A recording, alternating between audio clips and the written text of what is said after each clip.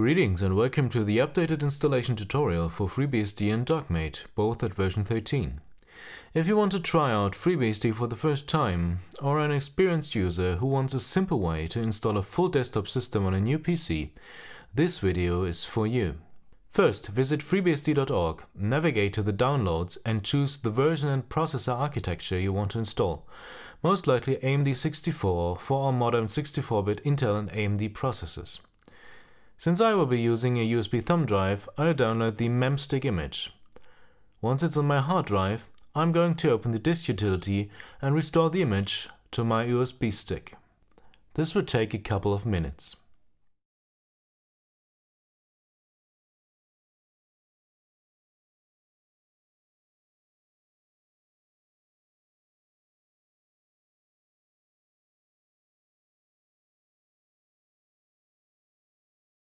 Put the stick into your target machine.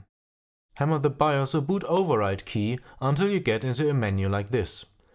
Select your thumb drive, but make sure you select the option that does not say UEFI or EFI, otherwise you might have issues with the graphics driver later. Boot the first option and follow the install wizard.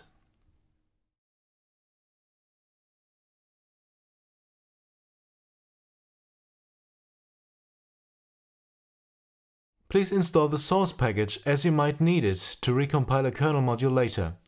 All other packages are not required.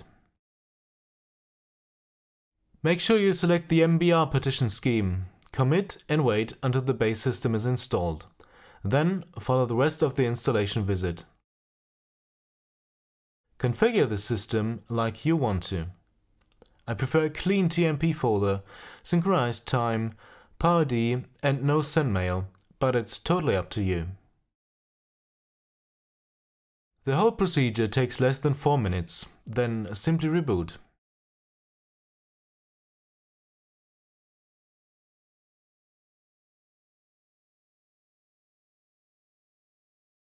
Once the base system has booted, log in as root, then change your folder to TMP.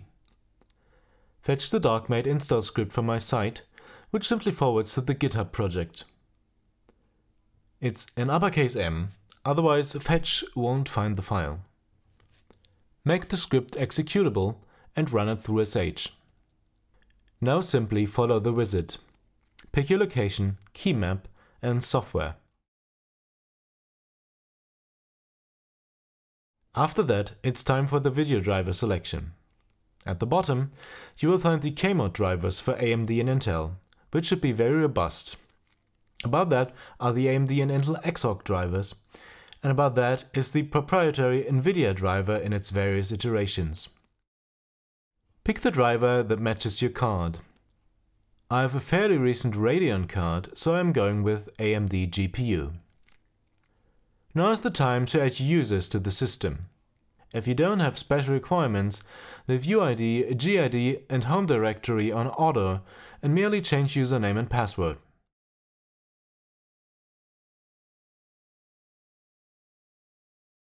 After that, the installer will download and install all required packages. This will take about 10 minutes on my broadband connection, so grab a coffee or something. Video drivers are installed last. If everything went smoothly, simply reboot.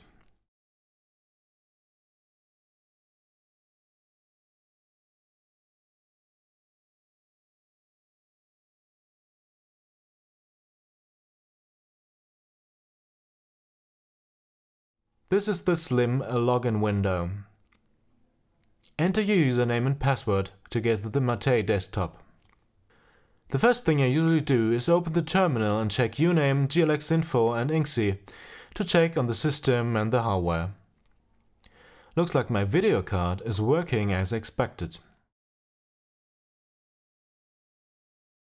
Users have a set of predefined folders such as documents and downloads.